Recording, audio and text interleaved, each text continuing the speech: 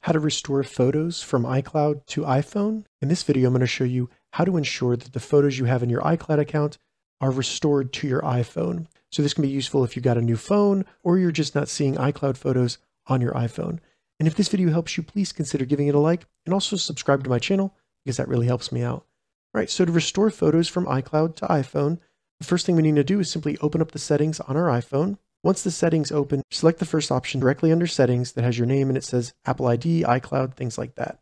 Now, once we're in Apple ID, select iCloud, and then in iCloud, select Photos. Now that we're in Photos, make sure that Sync This iPhone is turned on, and this will sync not only the photos on your iPhone, but also sync all the photos in iCloud with your iPhone, so you can access those now on your iPhone.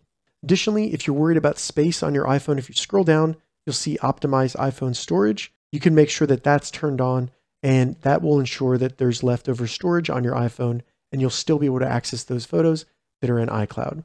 If this video helped you, give it a thumbs up, and please consider subscribing to my channel. Thank you so much for watching.